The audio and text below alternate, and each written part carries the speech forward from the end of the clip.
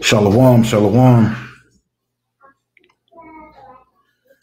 Welcome to Alpha Omega Clan presents Meme Milk Monday, where we take a famous meme or more popular meme that people use to try to discredit the Bible, and we kind of dissect that meme. And towards the end of the broadcast, we deliver the milk, the glass of milk of the day. So without further ado, I have Captain Malak here, who has a couple of memes that he's going to dissect, a couple of memes that float around social media quite often. So I'm gonna go over these two memes right quick, and it's two memes that I've seen circling around for a couple years, actually, a few years, and I've seen people from other schools of thought use it as like some sort of real information, and I've seen a lot of brothers and sisters within the Israelite community actually be a little baffled by it, like confused by it, brothers and sisters that are unfortunately not too well versed in history. So it's easy for a lot of people to fall for things like that. So this is what we call meme scholarship. So we're just gonna go over these two memes real quick. I'm gonna start sharing my screen. I don't want.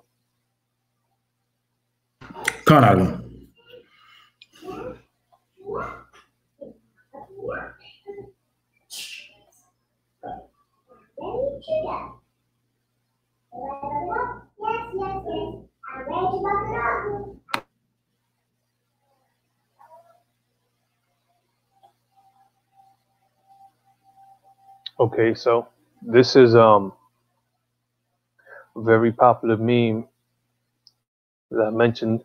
I've seen floating around for a few years over the internet, Facebook, Instagram. I've seen it on Google. So this is a comparison that's made between Yahushua, who the world ignorantly calls Jesus Christ, and the Egyptian deity named Horus. So you have a lot of people that go around and teach that the story of Yahushua is a fabrication, and that actually it comes from the story of Horus, the Egyptian deity. So I'm just gonna go over some of the things that they say are similar. I'm not sure if the words are clear, so I'll go over it. So it says, story written down 2,000 years ago. Then on the right hand, it says story written down 5,000 years ago. Okay, it says Jesus, born of the Virgin Mary. Horus, born of the Virgin Isis. Jesus, birthday celebrated December 25th. Horus, December 25th. North Star led wise men to him when he was born. On Horus, Eastern Star led 3 wise men to him when he was born. Jesus taken to Egypt to escape the wrath of Herod. Horus taken to Egypt to escape the wrath of Typhon.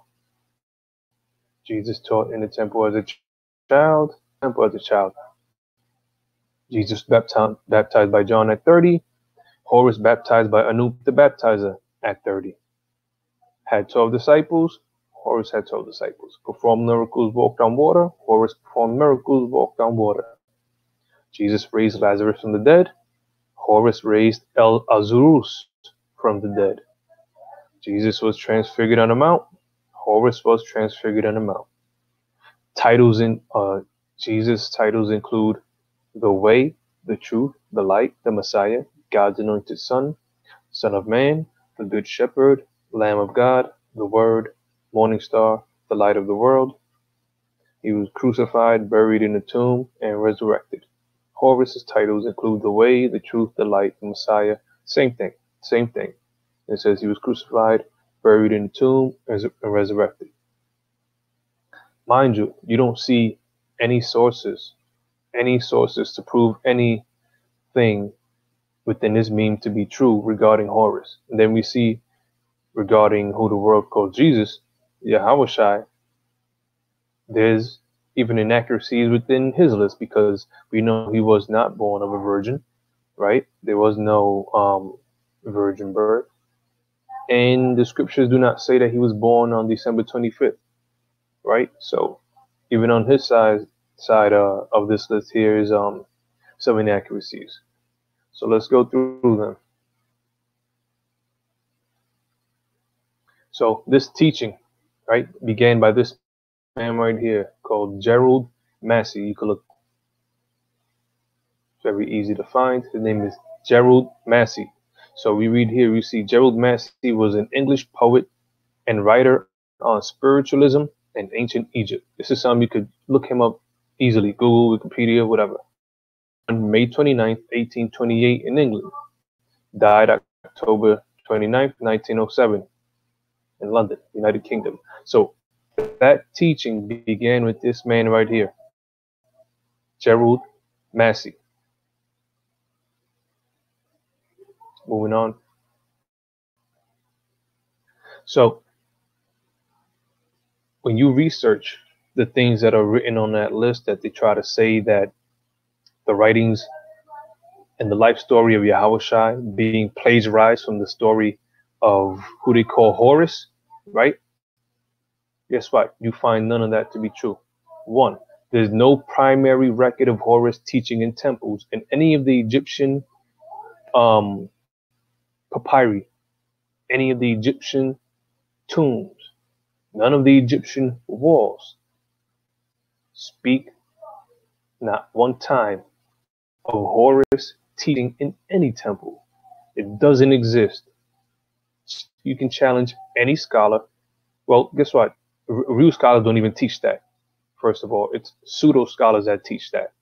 No true scholar within the Kemetic realm, the ones who teach the history, written or oral history of Egypt, the Egyptologists, none of them teach that. None of them. It's only certain people within the so-called conscious community, you know, so-called conscious Facebook groups that deal with, you know, teaching that our people come from Kemet, so on and so forth. They're the only ones who bring this false information out.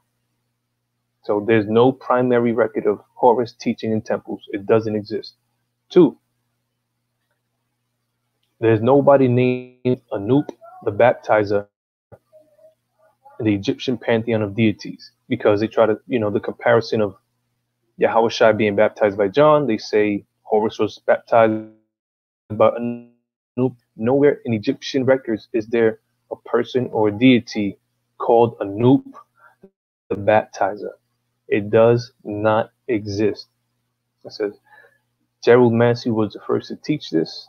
His writings are not held in high regard in the archaeological world. So even real scholars and real archaeologists do not hold Gerald Massey's writings into any sort of regard. There are some depictions of pharaohs being ritually washed when being crowned, but they are pictured being washed by the gods. This implies that the crown of the pharaohs was seen as a divine, as in Salak, as divine in nature, but there was no actual immersion. So you will see depictions of some pharaohs being washed with water by other Egyptian deities while they're being crowned. But that does not signify baptism on the Egyptian walls. I'll read that again. There are some depictions of pharaohs being ritually washed when being crowned, but they are pictured being washed by the gods. So there was no baptism. They just on the wall being washed by whatever deity. So this implies that the crowning of the pharaohs was seen as divine in nature, but there was no actual physical water immersion. I'll read it again, but there was no actual physical water. 2. There is no Egyptian text that mentions Horus having 12 disciples, because they say that he also had 12 disciples, but there's no Egyptian text disciples. Gerald Massey made this claim by looking at a wall that depicted 12 men, but Horus is not. In other writings about Horus, there are indications of his 4 sons who followed him, or 6 semi-deities, but never 12. So the notion that he had 12 disciples, and that's where the story of Yahushua having 12 disciples, is God. It doesn't exist. You're not gonna on any Egypt doesn't exist. Also, in Egyptian myth, Horus is not mentioned walking on water. As for healing the sick, this notion, the Metternich Stela. Everybody can look up the Metternich Stela. So as far as him healing the sick, that notion and that teaching comes from Metternich Stela. It's a 4th century monument, which says that Seth poisoned Horus and was brought back to life by Thoth. The Egyptian, in a belief that it will cure illness. Part of the spell involved running water on the monument and then washing the ill with the water that touched the monument.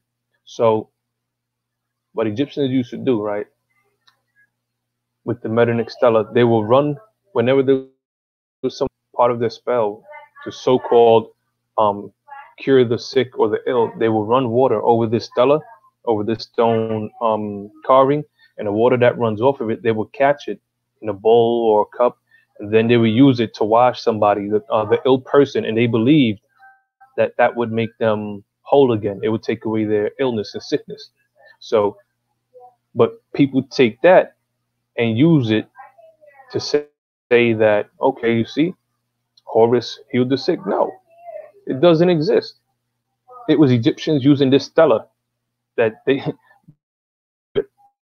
and they believe sick, but there's no writing within Egyptian papyrus or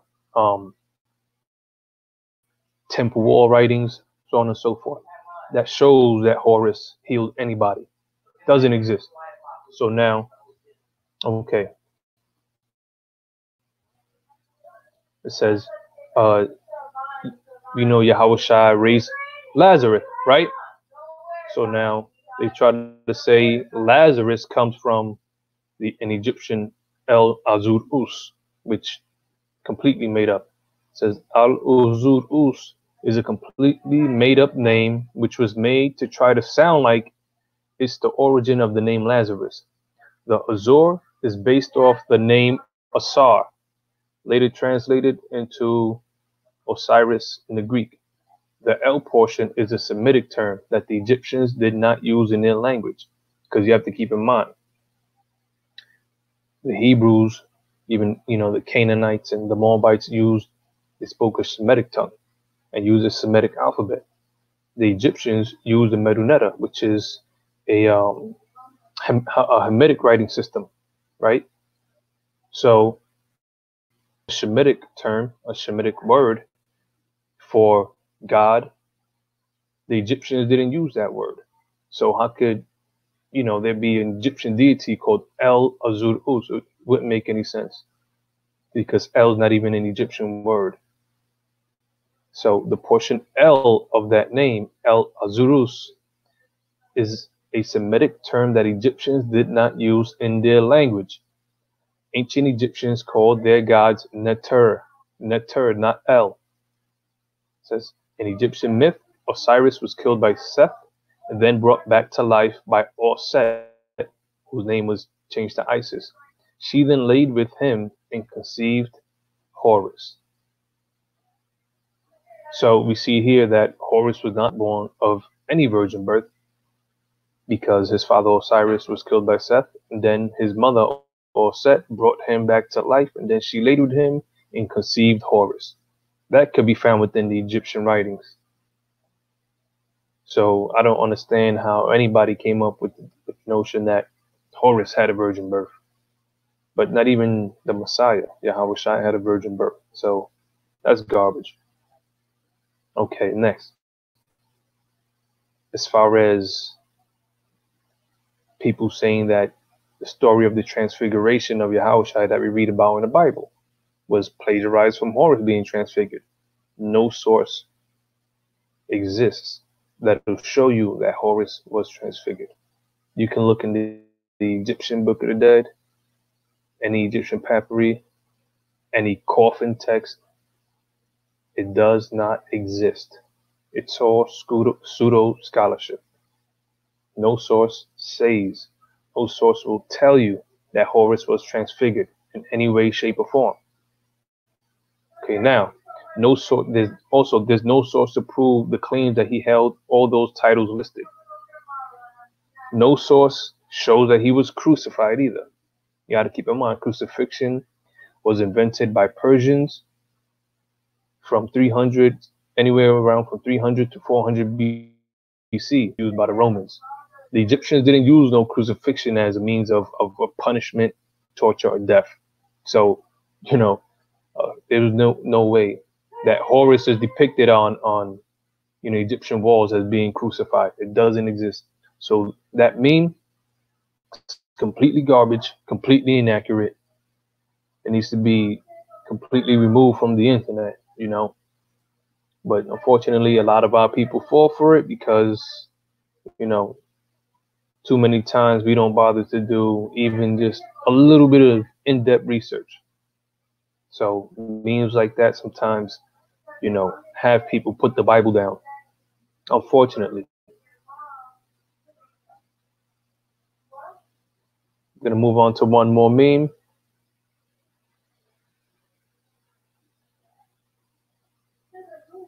This meme right here. So, shoot, never mind that already the visage of this meme is wildly inaccurate. Yeah. Adawan, you wanted to say something? I was just laughing at the meme. The first thing I see is, of course, European Christ, disciples, and Virgin Mary. So right off the bat, that discredits the meme when you see that. right. Yeah, it's bananas. All right. So now, hey, Adawan, if you don't mind, when I go over these scriptures right here, could you get it for me? Kind of one. Okay. Could you see them? Kind. Wisdom of Solomon, chapter 2, verse 23. Okay, so the first part of this meme, you see it says, I created man and woman with original sin. With original sin. Let's see if that's what the scriptures say. This is the book of Wisdom of Solomon and the Apocrypha, chapter 2 and verse 23. And it reads, For the Most High created man to be immortal and made him to be an image of his own eternity. Nevertheless, through envy of the devil came death into the world, and they that do hold of his side do find it. Right, so you see a quote in the scripture, the Most High made man to be immortal. The Most High created man to be righteous, but it's man that decided to grab hold, fall for the temptation of the spiritual adversary, the devil. And through that taking heed to that, it brought death into the world. So the Most High created man to be immortal. He did not create man with original sin. How could the Most High have created man and woman with original sin? And when he first created them, he created them to be righteous. He created them to be immortal. He created them to be immortal, an image of his own eternity. How could he have created them with original sin if they had not sinned at the moment that they were created? It doesn't make sense. The second part. Okay, then I destroyed most of them for sinning. Okay.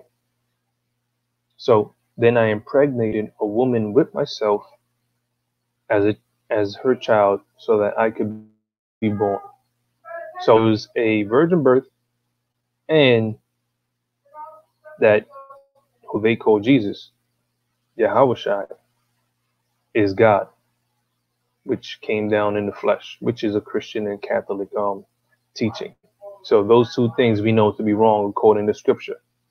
Could you get the next scripture from me, Adaman?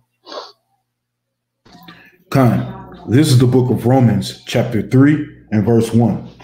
No, I'm sorry. No. Romans 1 and 3. 3 and 1. Salaki. Oh, Oh, 3 and 1? I put 3. I probably Yeah, meant you want 1 1. and 3. I probably meant 1 and 3. I put 3 Yeah, and 1. Khan, 1 and 3. The book of Romans, chapter 1, verse 3. Concerning his son, Jesus Christ, Hamashiach Yahushua, our Lord, which was made of the seed of David according to the flesh. That's one cut.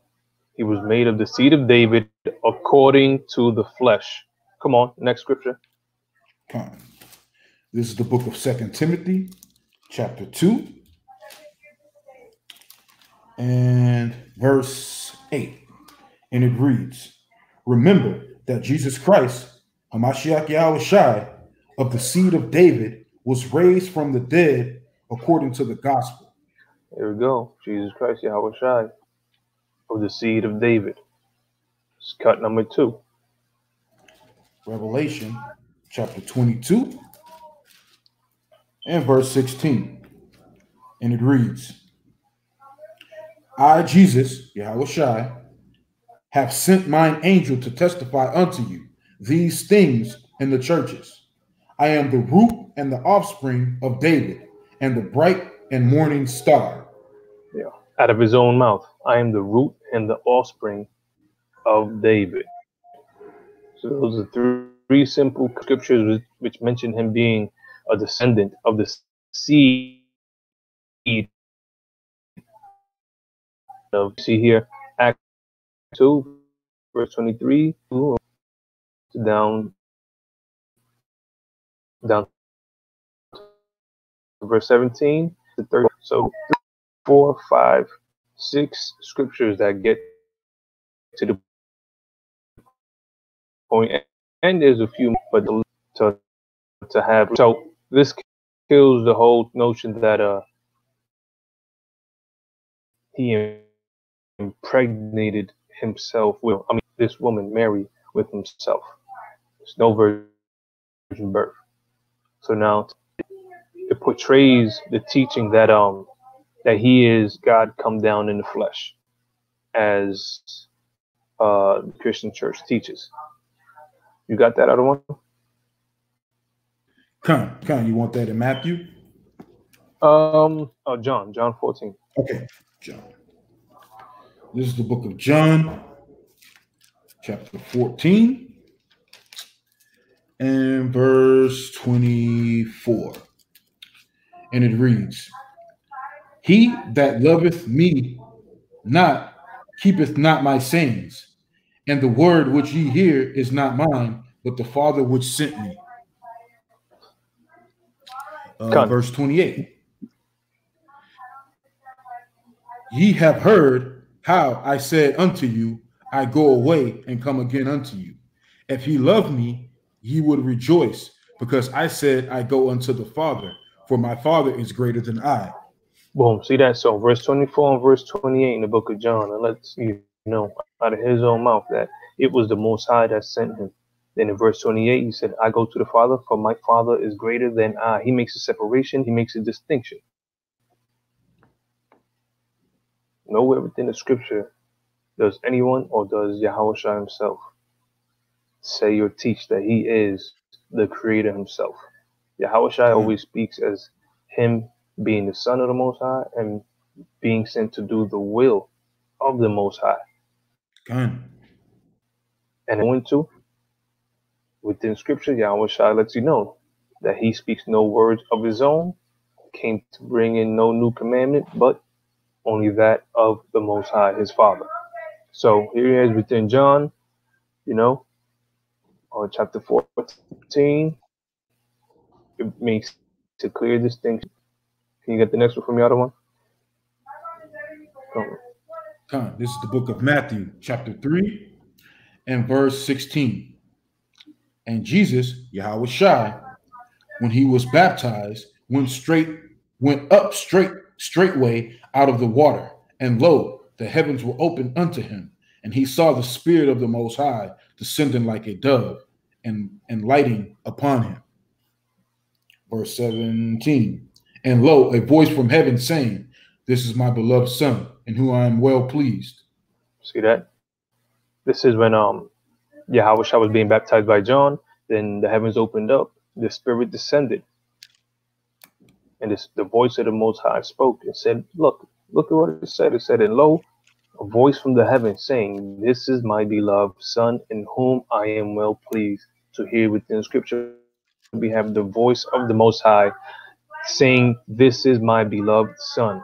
Didn't say, This is me. I made myself come down so I can wake you up and bring you. But no, he said, This is my beloved Son, in whom I am well pleased. There goes the separation between the two. Let me know when you got Luke. I got it. This is the book of Luke, chapter 22, verse 69. Hereafter shall the Son of Man sit on the right hand of the power of the Most High. Even when he went back into the spiritual world, it says the Son of Man, what? He sits on the right hand of the power of God. He sits at the right hand of the Most High. Didn't say the Most High split himself into two, and then when he died on the cross, the Spirit went back up, and then they fused back together into one. The Bible doesn't teach that, you know. The saying Dragon Ball Z fusion, you know. You don't read that in the Bible. This is the Son of the Most High. Okay, so the last part of the meme we see, it says, later I will kill myself, as a sacrifice to save all of you from the sin that I gave you in the first place. So the Most High gave man sin. We read in Wisdom of Solomon 2 and 23 that wasn't the case. But this meme insinuates that it's the Most High that made man to sin. So when you got James out of 1? This is the book of James, chapter 1, verse 13. Let no man say when he is tempted, I am tempted of the Most High. For the Most High cannot be tempted with evil, neither tempteth he any man. Right. So that's a cut. You can't. Nobody can say, the Most High gave man sin. That was man of his own conscience when he chose to grab hold of the left hand side. Pursuant to Wisdom of Solomon, chapter 2 and 23. Right.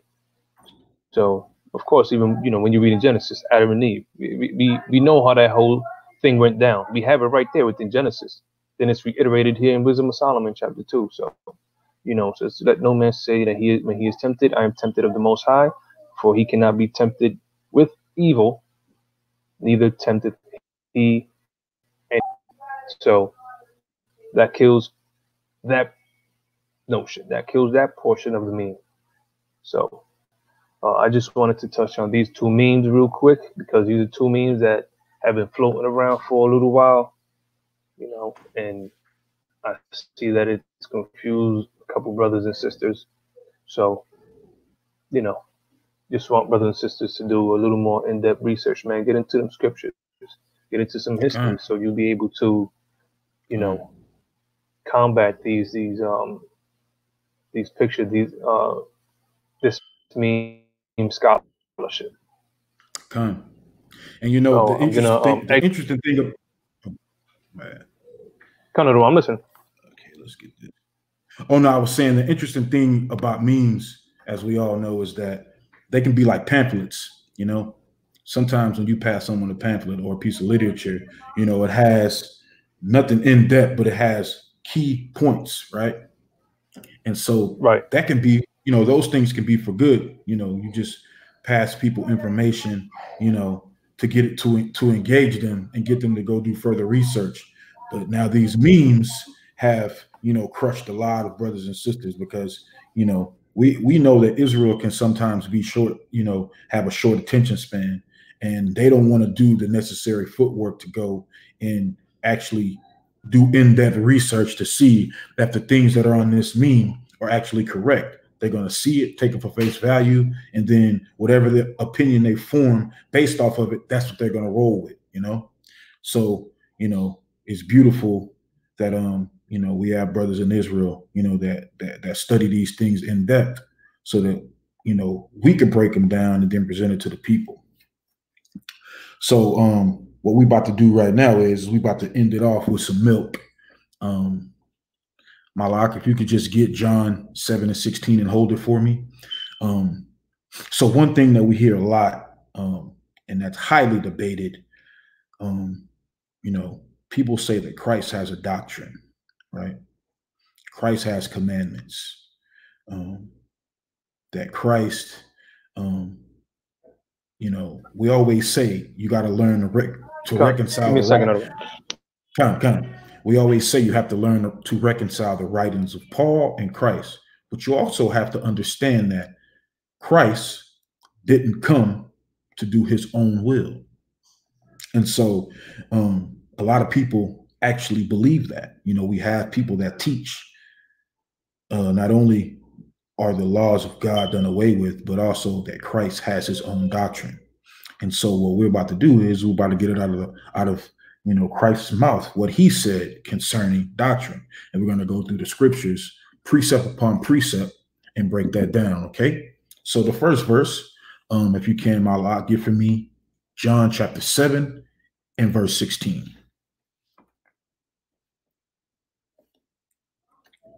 Doctrine for dummies. What is doctrine? Let's deal with it. Because again, a lot of brothers are teaching that Christ had his own doctrine. But let's see what A.O.C said. Okay. This is the book of St. John. I mean, you said beginning at 16? Yeah, 7 and 16. Con. It reads, Yahushua had answered them and said, my doctrine is not mine, but his that sent me. My doctrine is not mine, but his that sent me, right? So let's deal with doctrine, because we hear this a lot. You know, oh, what doctrine is that? What doctrine is that? We hear it a lot. That's false doctrine. Let's deal with what the scripture says doctrine is. Out of one, can you go to Proverbs chapter 4, verse 2?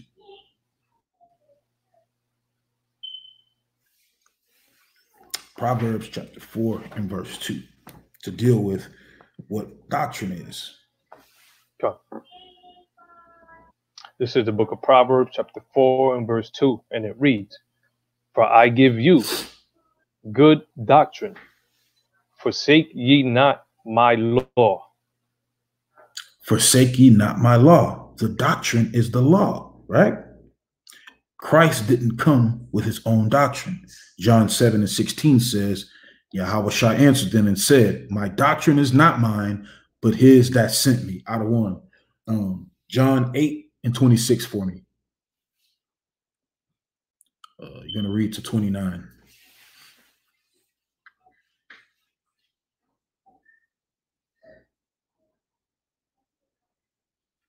My doctrine is not mine, but him who sent me.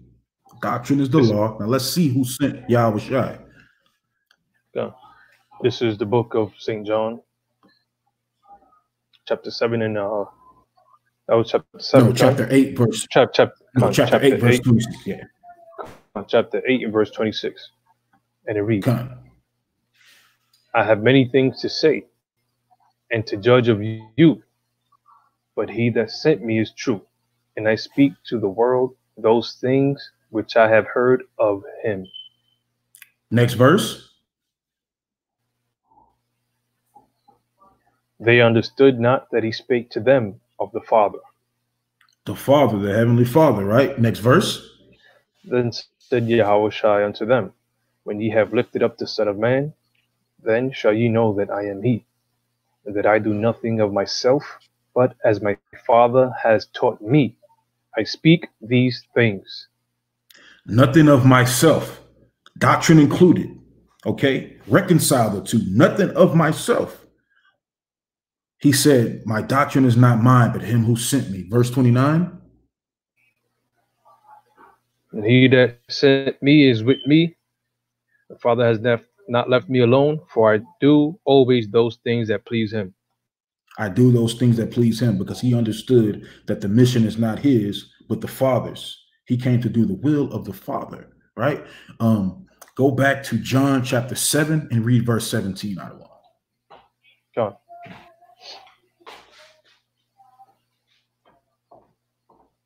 This is the book of John chapter 7 and verse 17, and it reads, if any man will do his will, he shall know of the doctrine, whether it be of God or whether I speak of myself. He shall know of the doctrine, whether it be of the Most High or whether I speak of myself. If any man will do the will. What is the will? Remember, this is we just going back to the milk. What is the will of the Father? Psalms 40 and 8. John. Again, Christ did not come with his own doctrine. We must stop teaching that. That is a heresy. Christ didn't come with his own doctrine.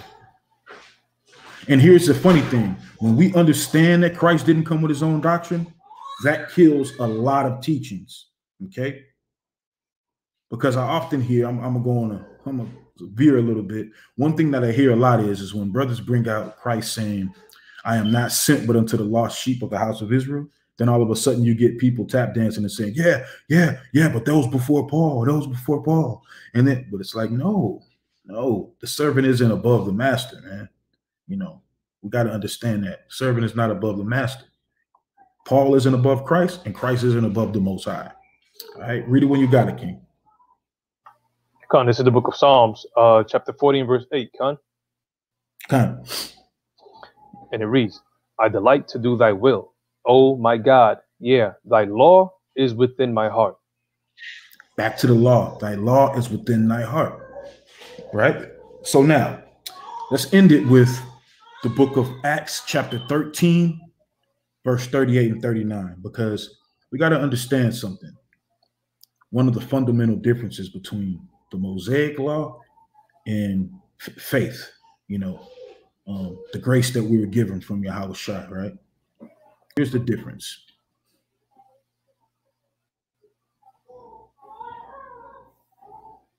Whenever you're ready, King.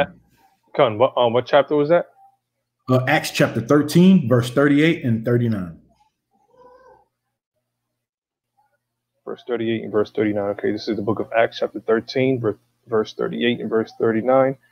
And it reads, be it known unto you, therefore, men and brethren, that through this man is preached unto you the forgiveness of sins. And by him all that believe are justified from all things, which ye could not be justified by the law of Moses. Right. So through this man, Yahweh Shai, who the world ignorantly calls Jesus, through this man is preached forgiveness of sins. And by him, all that believe are justified from all things which he cannot be justified by the law of Moses. Because guess what? Under the Mosaic law, if a brother or sister, like if a brother was a homosexual, right, he would be put to death under the Mosaic law. Someone that commits adultery under the Mosaic law, they're put to death. There are certain sins under the Mosaic law that there was no sacrifice for. So therefore, you couldn't be forgiven of them. It meant automatic death.